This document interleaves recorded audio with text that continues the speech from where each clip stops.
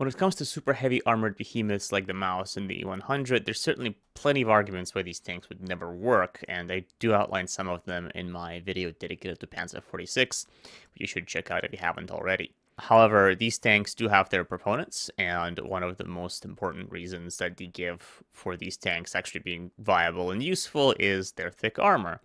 Indeed, the Maus and the E-100 had very thick armor, over 200 millimeters in some places, and the argument is that it doesn't matter if they were quite slow. They could just trundle around at their leisure like mobile bunkers, and essentially they would be invulnerable to any weapon developed by the Allies, and even if they could only drive at a pedestrian space, they could simply drive all the way to Moscow while shrugging off hits from enemy guns. Well, the thing is, there's no such thing as invulnerable armor. Especially in wartime, development of weapons goes very quickly, and so in a year or two or three, a tank that was considered invulnerable previously is now facing down weapons that can destroy it at quite a long distance away. It happened to the T-34, it happened to the Tiger, it would have happened to any tank given enough time, and unluckily for the Maus and E-100, the Red Army actually started working on weapons powerful enough to destroy it all the way back in 1943, even without knowing that such a tank was ever on the drawing board.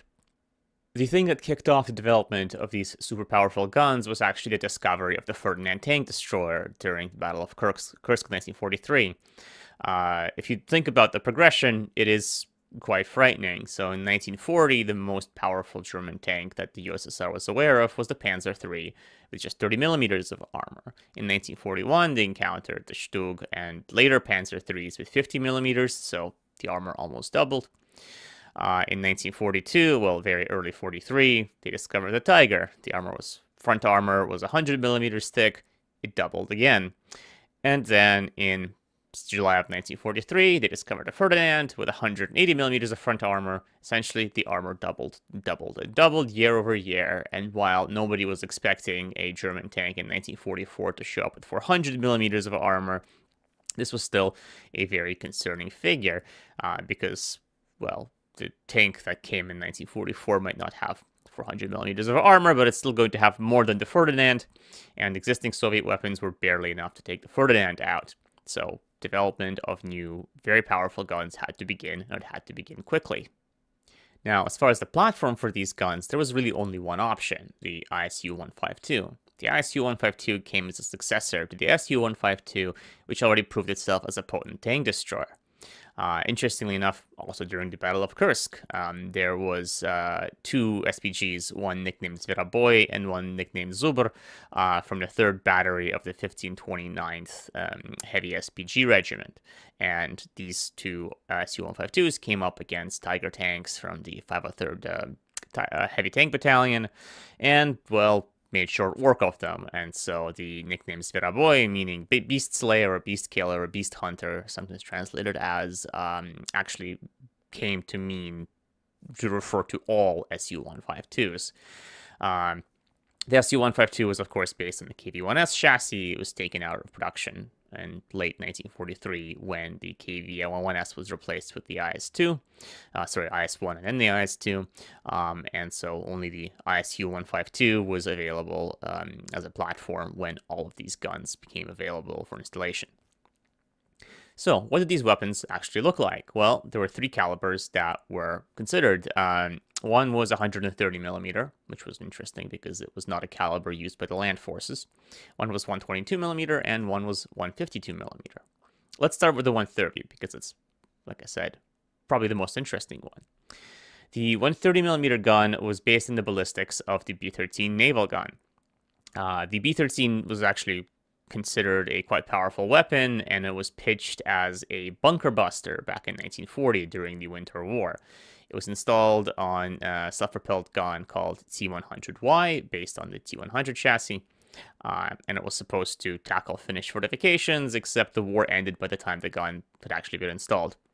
So the T-100Y never saw any combat, and that gun, well, it just kind of sat there. But in 1943, when a new, more powerful weapon was needed, hey, here you go. We had some ideas for a gun that was already built and installed, and, well, might as well reuse them. So Vasily Grabin's Central Artillery Design Bureau got to work on a new weapon that they gave a new index to. It was called S-26. The vehicle it was installed in was very creatively called ISU-130. The prototype was due in April of 1944, but the gun was only delivered in November of 1944. By December, it failed trials and had to be returned to Grabin for improvements, most notably a tougher barrel. Because of the high muzzle velocity of 900 meters per second, it wore down very quickly, which was not really satisfactory for the Army. The gun returned to trials in May of 1945 and actually gave pretty good performance. So at 100 meters, it could penetrate 250 millimeters of armor, and at 1,000 meters, it could penetrate almost 200. So very potent weapon against German tanks. The trial notes did mention the fact that, hey, the 130 millimeter caliber is not actually in use by the land forces, but the performance of this gun was powerful enough and promising enough that they said, hey, we can consider introducing it. It might be worth it because of how good this gun is. Interestingly enough, the S-70 gun later designed for the I-7 tank had the exact same ballistics, so it fired a 130 millimeter shell at 900 meters per second. So clearly, very promising weapon, and if there was need for it, well, it could have made it into production and on the battlefield a lot sooner. Next, the 122 millimeter gun. The Soviets actually already had a pretty potent 122 millimeter gun, the Corps level A-19. This gun was considered a powerful weapon that could potentially be used against enemy tanks as early as 1940. And when the German Tiger tank was discovered, it was, of course, used in trials and had a very good effect against its armor. The A-19 gun was later adapted for installation in a IS-2 tank as the G-25 and into the ISU-122 tank destroyer under the designation A-19. And the D-25 was adapted as well into the ISU-122S, which was received then an index D-25S. Actually covered development of that gun in both my books, the IS-2 development, design, production of Stalin's Warhammer, where I talk about the D-25 and the IS-2, and ACHTUNG TIGER, where I talk about how these 122 millimeter guns were used against the Tiger tank. But now, the armor of the Ferdinand was much thicker than that of the Tiger, and the armor of the Ferdinand's potential successors would be thicker still. And so the D-25's muzzle velocity of 781 meters per second was not considered sufficient. The level that the Red Army decided to go up to was 1,000 meters per second. And so development began of actually not one, but two guns that had that kind of power. One received the designation OBM-50. OBM stands for Особой большой мощности, special high power. The OBM-50 was designed for installation into SPGs, and the OBM-51, which was never built, was designed for installation into tanks. Now, the gun was actually renamed from OBM-50 to BL-9, which is probably, if you've played World of Tanks, that's how you know about it. So the BL-9 was a very, very powerful weapon at a muzzle velocity of 1,000 meters per second. It could penetrate over 200 millimeters of armor, which also made it a very, very potent weapon against German tanks. The BL-9 was completed much sooner than the S-26. It was finished in July of 1944 and submitted for trials in August. Unfortunately, during testing to simulating barrel wear using supercharged shells, the barrel burst. And so it was rejected on those grounds and returned for improvements. A more robust design was submitted in April of 1945, and it actually passed preliminary trials in May, so it was considered a very promising design. Grabin also submitted a 122 millimeter gun with a muzzle velocity of 1,000 meters per second, but similarly to SS-26, this gun was actually even called S-26-1. It failed its initial stage of trials in November. It was returned for improvements. And in the summer of 1945, an improved version was installed in an ISU tank destroyer and was actually undergoing trials. Both tank destroyers with the 122mm guns were referred to as ISU 122BM. BM stands for большой мощности, or high power. And last, but certainly not least, we have the 152mm gun. The 152mm gun was also based on an existing field gun, the BR2. Now, actually, unfortunately, couldn't find any penetration figures with BR2, but it was used on a series of Soviet bunker busters before the war, none of which reached mass production. And there were some designs to put the 152mm BR2 in the Su-152 in late 1942. So the Red Army was clearly very aware of this gun's power, and it was considered as a candidate for use in tank destroyers. There were two projects, again, developed in late 1943. One was called OBM-43, and it was a 152mm gun with a muzzle velocity of 100 meters per second, which would be installed in a tank. And then the OBM-53. The 53 would have been installed in a tank destroyer, but it was otherwise almost completely identical. As before, the weapon intended for a tank, it was never built. The weapon intended for the SPG was renamed to BL-8. And actually, the BL-8 was built but never installed in a vehicle. A superior version was developed called the BL-10. The BL-10 had a faster semi-automatic sliding breech, whereas the BL-8 only had a manual screw breech.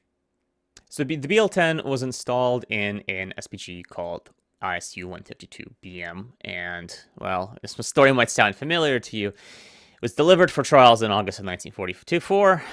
It failed trials because the barrel wasn't sufficiently robust. It returned to trials in the summer of 1945, and the trials report that I do have refers to it as a pretty promising vehicle that was going to make quite a difference in the armament of the Red Army. The muzzle velocity was reduced a little bit compared to the initial plans to 826 meters per second, which still gave pretty good results. It could penetrate up to 240 millimeters of armor at 100 meters and 205 millimeters of armor at a kilometer. So again, similar power to the other guns we've discussed, and definitely very powerful and very useful against any German tank that it could have possibly encountered. Now, it's worth mentioning another SPG under testing at the time, the Object 704. The Object 704 was a reimagining of the ISU-152 concept, but on the chassis of the IS-3 heavy tank with heavily sloped armor for additional protection. The Object 704 was armed with a 152mm gun howitzer called ML-20SM. As the name implies, it was a modernized version of the ML-20S gun howitzer used in the IS-2 And even though games like World of Tanks let you put a BL-10 into the Object 704, that combination was never actually built because both the Object 704 and the BL-10 just remained prototypes. So to summarize, by the summer of 1945, the Red Army had not one, not two, not even three, but four different tank destroyers on the ISU-152 chassis, all of which had a gun capable of penetrating over 200 millimeters of armor. Now, by that point, there wasn't really a worthy target for such a weapon, and none was found until June of 1945.